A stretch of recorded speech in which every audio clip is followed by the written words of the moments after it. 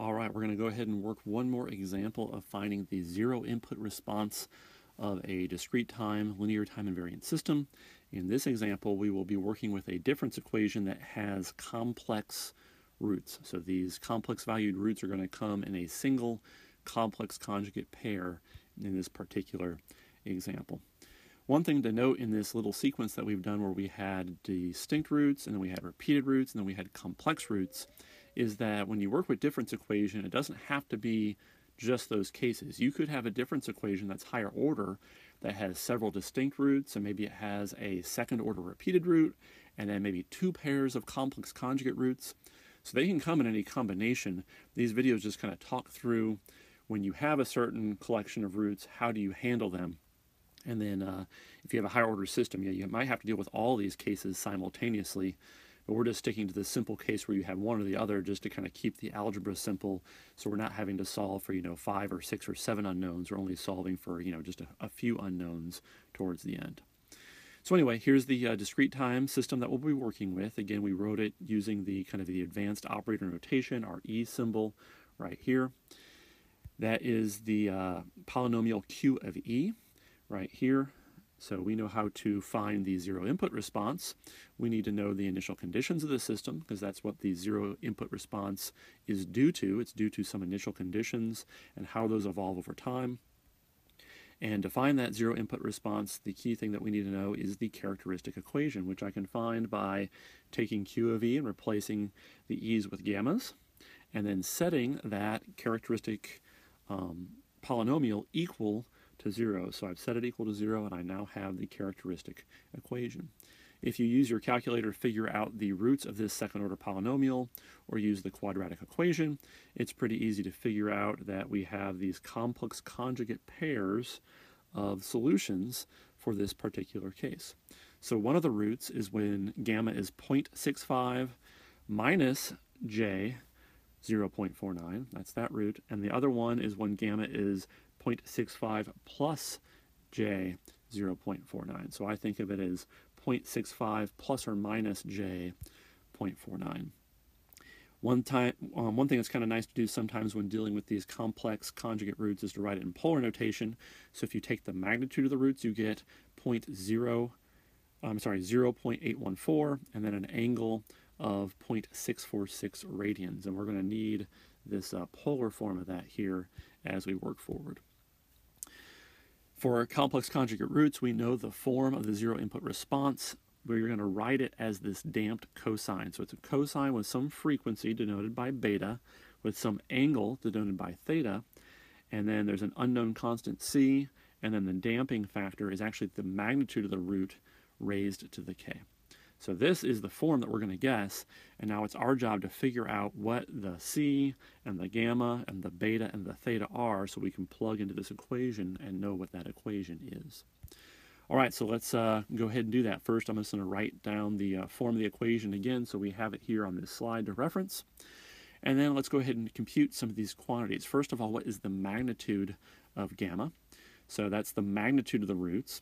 The magnitude of the root is equal to this quantity right here, because that's what we found as the polar form of our root.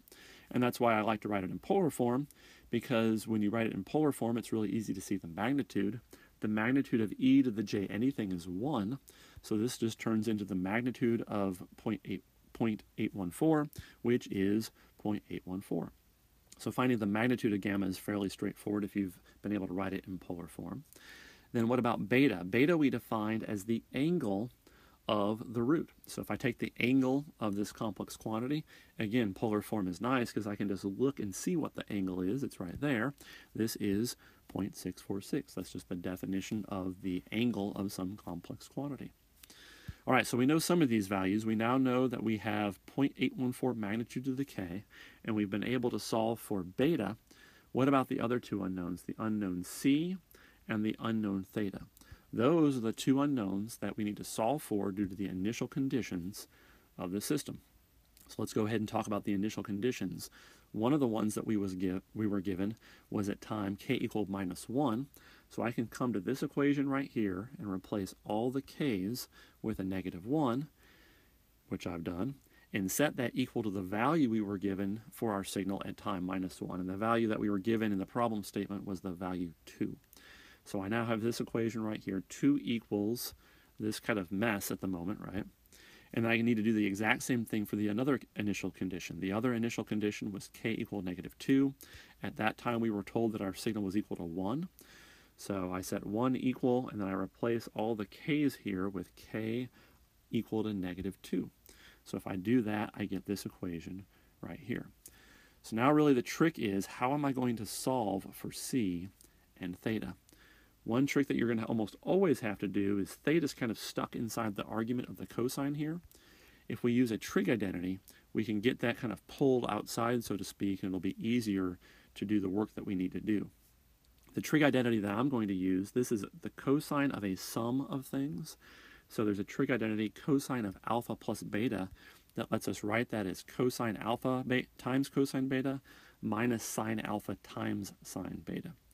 So if we use that trig identity on this right here, I can rewrite this equation as the following. So cosine of 0.646, because remember the cosine of a negative quantity is just cosine of that quantity, because cosine is an even function. And then I have cosine theta, and then the sine of a negative quantity is negative the sine. So I had negative, negative, made this a positive value right here. Remember, sine is an odd function. And then I have sine of theta. So I've used that trig identity to kind of expand that equation into this form. And then I'm going to do the exact same thing on the second equation. Let's apply this trig identity to this cosine of alpha plus beta. If I do that, I get this right here. So using the exact same thought process, I can write this next term as follows. All right, so we're getting there. Let me go ahead and just start multiplying some of these things out. I can actually evaluate that and that and that and that in my calculator, right? Just plug those into your calculator. Just make sure you're in radians, because these are radian quantities.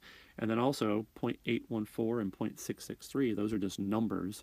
So if I plug some of these quantities in my calculator and kind of multiply things out, I can simplify this first equation like this. So this has simplified to this. And for the second equation, plug those into your calculator and you can simplify it to this right here. So we're getting there. It's a little tedious, and I'm obviously skipping some of the plugging to my calculator and things, but that's not really the point of this video. Let's keep going. So let me just recopy those equations from the previous chart right there, and then let's go ahead and multiply out and kind of distribute the c. So I'm just distributing the multiplication to get rid of the parentheses, and now this is my new set of equations right here. So here's the kind of the final trick to solving for these unknowns c and theta, because I still have the problem that theta is kind of inside the cosine, it's kind of inside the sine.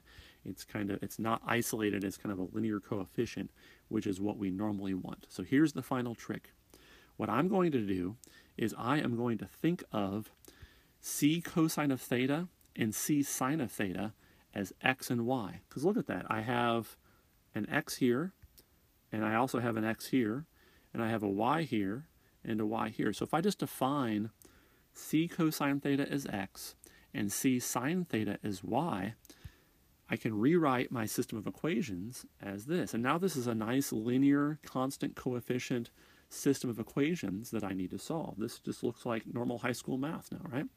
So if you go ahead and solve for x and y using whatever approach you prefer, you should get 1.937 for x, and you should get 0.135 for y. Now, remember, we defined x as c cosine theta, and we also defined y as c sine theta. So now I have this simplified system of equations, and now I can easily solve for c and theta. So the final trick now is, let's take the ratio of c sine theta to c cosine theta. So I've done that right here. If you do that, obviously the c's cancel, and sine theta over cosine theta is just tangent theta. So I have tangent theta equals this divided by this, because that's what c sine theta over c cosine theta is. So now I have 0.135 over 1.937, and I just take the inverse tangent of both sides. I can isolate theta finally and figure out that it is 0.0696 radians. And once I have this value, I can go back up to either one of these equations, plug in theta, and solve for c. And if I do that, I get c is equal to 1.942. So we finally solve for c and theta. So the essence of this problem follows many of the same steps that we had for the previous videos in terms of using initial conditions.